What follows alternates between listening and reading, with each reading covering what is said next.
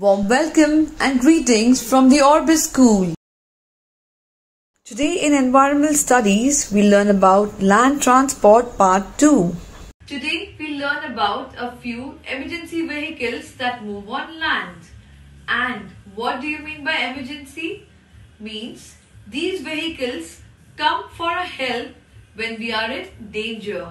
This is an emergency vehicle and it is called an ambulance. When a person is very unwell and needs to be rushed to an hospital, we call for an ambulance. Children, last evening when I went out, just next to my house there is a shop and it was on fire. My father called the fire engine.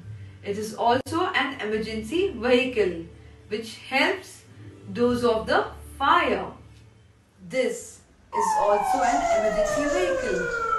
We call police when there is a robbery or we think we are in some danger. Children, something very important. If we are with our parents in the car and we see any emergency vehicle approaching, what are we supposed to do?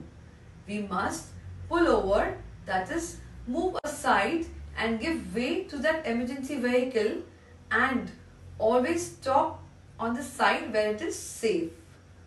And children, when you see something unpleasant or when you see two people fighting, something like this, what do? Yes, we must call the police. Children, what should we do in this situation? See carefully, whom should we call?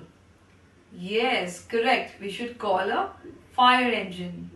In today's video, we learnt about emergency vehicles. Thank you children. Take care. Stay safe.